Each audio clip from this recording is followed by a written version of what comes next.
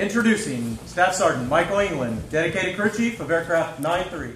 From the induction ceremony to the flight line, and it's right to work for these airmen who earned a job title that doesn't exactly fall in your lap. This is her. This is my baby. To be a dedicated crew chief, you need to be highly dedicated. It's a huge responsibility. Your name is on that aircraft.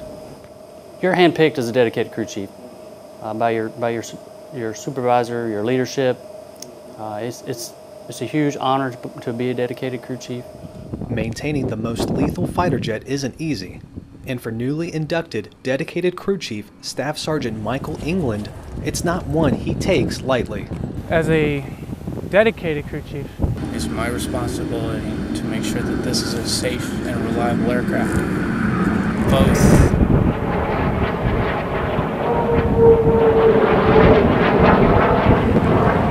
to make sure that that happens and that the guy doing that comes back safely. The title says dedicated crew chief. I mean, you have to be dedicated about it and put time and effort into what your name is on to make yourself feel good about it. This is my aircraft, so I'm gonna keep it clean, make sure it looks pristine, so that when people walk up on the jet and see my name on it, they don't think, hey, you know, this guy doesn't care, because ultimately your aircraft's a direct reflection of the kind of crew chief that you are.